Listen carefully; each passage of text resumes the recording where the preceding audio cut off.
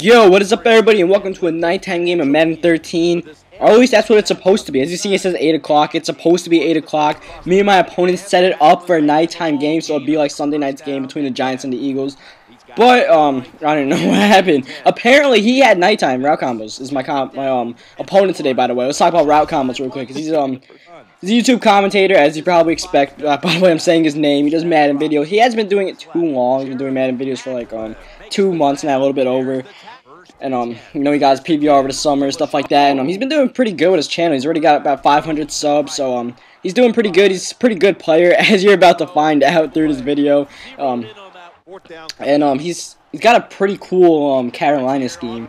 So I'll have a link to his channel and to his Carolina scheme, because he actually gave me his Carolina scheme for free. It's like 10 bucks, I think, but he actually gave it to me so I can look at it. So I'm gonna try out that scheme soon. We'll see how I can work it out and stuff. Maybe I could do the option better than what I did before with the prior McFadden video. But here we go. We just got a touchdown. You're probably wondering where does the blowout happen? Because are you gonna blow out RouteCombos? You just said he's a good player. Oh well, nah. I'm the one that's gonna get blown out. So we're gonna figure out how Cookie Boy gets blown out here. This is a video for everybody. This is for the people who hate me. This is for people who want to get a good laugh for their day. This is for the people who think I'm a beast. I'm not a beast. This is for the people who want to comment saying, "Oh, you suck," LOL. This is the video that's perfect for you guys, and your mom, your dad, everybody's gonna love this video, except for me. I'm just gonna be sick. Once I make this video, I'm never watching it again. I'm gonna be honest. But this video, I'm gonna teach you guys how not to get blown out in Madden. It actually happens pretty soon here. It's like a quick punch thing at the end of the second quarter. You'll see here. You know, I'm moving the ball good. We've got a huge play to Hakeem Nicks out to red zone now. We're gonna take the lead, or at least tie the game up. Hitting an out slant to Bennett, the tight end, and everything's good here. We're at the 2-yard line. We should get a touchdown. Here's where it all goes wrong. We do the pitch, and the pitch doesn't work there. Next play, try to do a run, and this is where it goes bad. Here, I have a bunch of curls and stuff set up. Nothing's open. You see the running back gets open, though. That should be a read for me to see the running back come out of the backfield. That would have been an easy touchdown, unless he did a big hit and he dropped the ball. But instead, I forced the pass. Here's rule number 1. Do not force the pass when you're in the red zone like that, because you have easy 3 points there. Or you want to go for it on 4th down. That's your preference. I don't know. But you have easy 3 points in the red zone, and you do that. You can't do that. Just throw it away. You can't be the gunslinger, all right? Step number 2. Don't pre-predict your passes. You see, I wanted to go to that out slant. I hit it earlier. I was like, let me hit it again. I think I hit it a few times in the first game against him. So I was like, okay, I think we could do this. And by the way, I don't know what the hell happened here. I don't know how we didn't make a tackle there. But yeah, now we're down points. But yeah, you see, Trent Cole made the pick too. I don't know what the hell that was. Some random shit was happening in this game that I cannot explain. But here's another thing you can explain. Comeback route. You're throwing a comeback curl route. Wait for the comeback to actually happen. Don't throw it right. It's not a curl route. It's a comeback route. The comeback means they're gonna run back to you. But I didn't wait for him to run back. I threw it like it was a curl route. And Rogers Cromartie ended up picking it off because Cruz wasn't even turned around when I threw it, and Cromartie actually was. So here we make a nice defensive stand. Unfortunately, we don't get a pick there, but we give up the field goal. But yeah, that's 3 quick picks. We could have made it a 10-10 game and put him on offense, and who knows what he would have done. Instead, now it's 27-7. The game's almost out of hand because, you know, I just let everything bad happen. Here's another note. When you're running the ball good, keep it up. This is bad, by the way. This is another pre-predicting my pass. I was hitting him up a few times. He made a nice adjustment on that play. I hit him up a few times, and he ended up putting a linebacker back there and picking it off. Akeem Jordan was playing like a beast for some reason in this game. I have no idea why. Dude had like 3 picks, 3 sacks, some random, I don't even know, stat line. And I'm here, you know, we're bringing up a nice 3rd down and 24. We should cover this, but as you see, I was covering the top. I should have been covering the right. I was covering that right side the whole game, but I left it for 1 play, and of course he hit Subselic there. Because I knew a lot of his offense was directed to that right side, so. Yeah. Here, 4th down and 8. A was wide open. If you saw A ended up wide open, that was my read on the play. The rest of these are in case the play breaks down.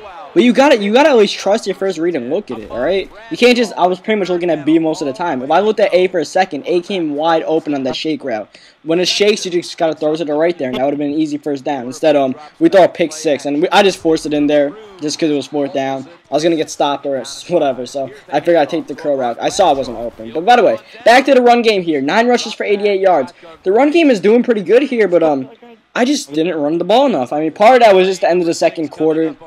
I was just trying to get in the end zone real quick, but you got to keep the running game going. You see, I have like Another good run here. 10 rushes for 96 yards. Doing another run here for a first down. I was actually running it all right in him in the first game. So, I mean, it would make sense if I tried to run the ball more. But, I don't know. I just didn't run the ball. And that's one thing. When you got a good running game, keep your opponent on his heels. Because, that's what happens. And there, I don't even know what the hell happened. I was throwing it to Bennett and, freaking Eli I don't know, not even Eli. Bennett just didn't react at all to that. I don't even know what to do about that. That's just unlucky. So, well, we ended up forcing a punt here. We ended up, punting on 4th and 1. He's up 7-41. Don't really matter by now. And now I pretty much turned this game into an R&D session here. Trying out plays. This was a pretty good play to try out here. Doing play action pass here. We ended up getting a touchdown. And before this game ends here, I pretty much taught you guys how to not get blown out enough. I know people are always like, Cookie Boy, can you show some tip videos? Well, I'm not an advanced tip person, but I could teach you guys simple stuff, like how not to get blown out. Alright, I hope this video helped you.